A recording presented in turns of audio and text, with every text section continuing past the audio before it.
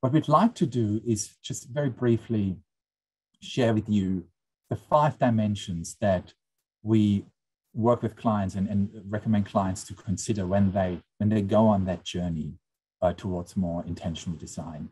And each of those dimensions, they really represent a spectrum of choices that leaders must make. There is no right or wrong.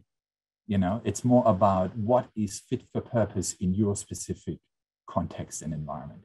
The first one is about stakeholder engagement and how to best organize the communication with a broad variety of stakeholders, including investors and analysts, the board, the leadership team, employees, partners, suppliers, as well as the communities the organization is embedded in, operating in.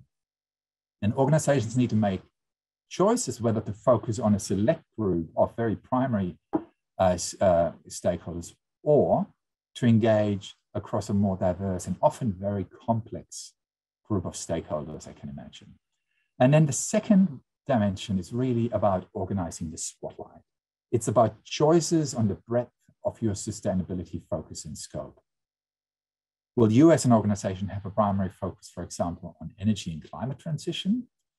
Or does your organization intend to focus on really all aspects, which would then also include ethical supply chain and modern slavery considerations, the increasing need for social cohesion, equality, managing the psychosocial risks and well-being, both for your employees, but also the communities you're operating in.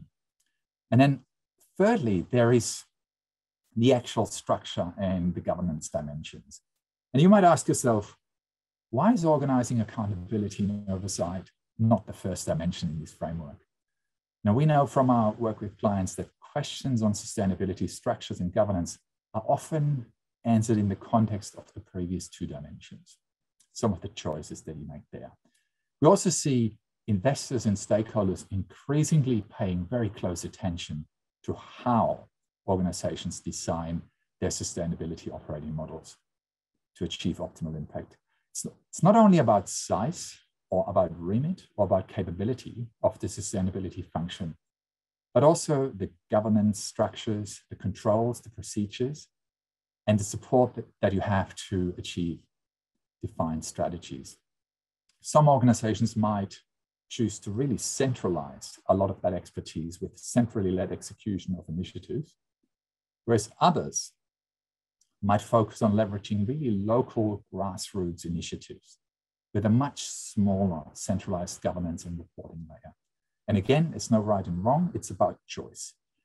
What is fit for purpose in your context. Then the 4th dimension is about resource management. How sustainability, talent, and capability is managed and deployed across the organization.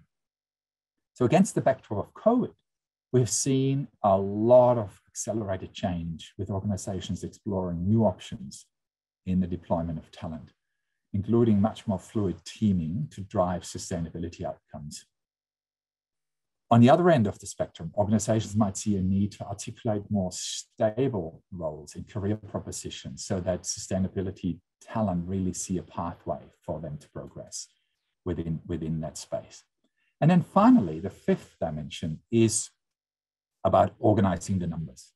How do metrics, incentives, and funding mechanisms for sustainability strategies all work together? And how are they managed across the organization?